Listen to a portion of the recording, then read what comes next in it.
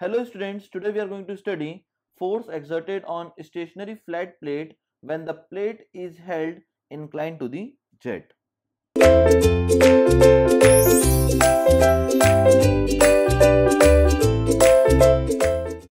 Now here in this diagram, let a jet of water coming out from the nozzle strikes an inclined flat plate as shown here.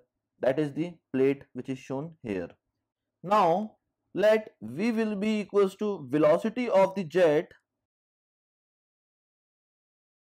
in the direction of x, theta will be equals to angle between the jet and plate which is shown here,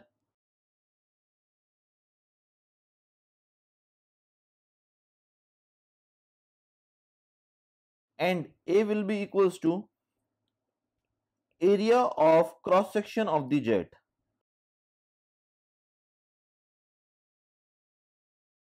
Now the mass of water per second striking the flat plate is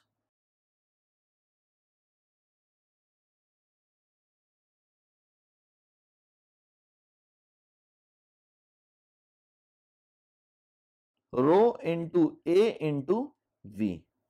That is the mass of water per second striking the flat plate.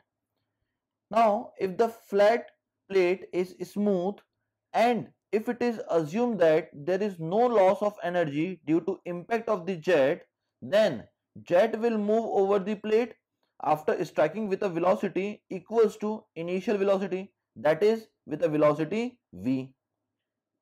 Now let us find the force exerted by the jet on the plate in the direction normal to the plate, that is Fn, which is in this direction. Now it will be equals to mass of jet striking per second multiplied by initial velocity of jet before striking in the direction of n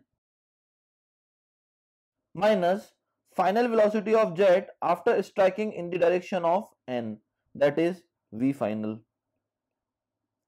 Now we can write this equation as Fn equals to the mass of jet striking per second will be equals to rho into A into V, and the initial velocity of jet before striking in the direction of n will be equals to v sin theta, which is shown here,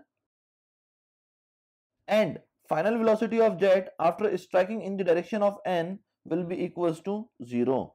So after multiplying this we will have equation that is rho a v square sin theta, that is the value of Fn.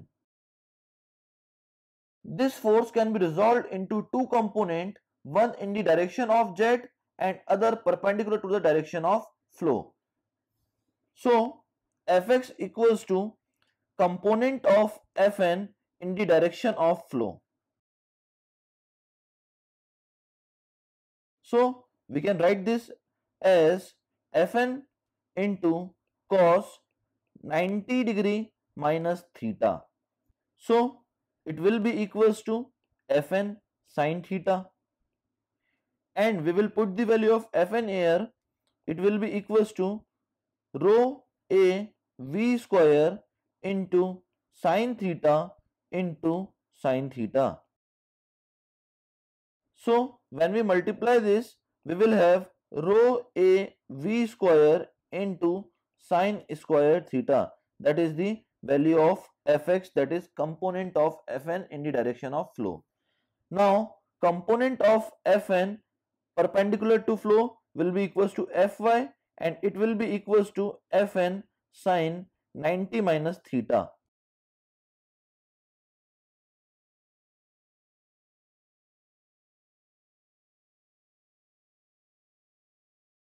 Now if we put the value of Fn here, then Fy will be equals to rho a v square sin theta into cos theta, that is the component of Fn perpendicular to flow. That is all about the force exerted on stationary flat plate when the plate is held inclined to the jet. Thank you very much, students.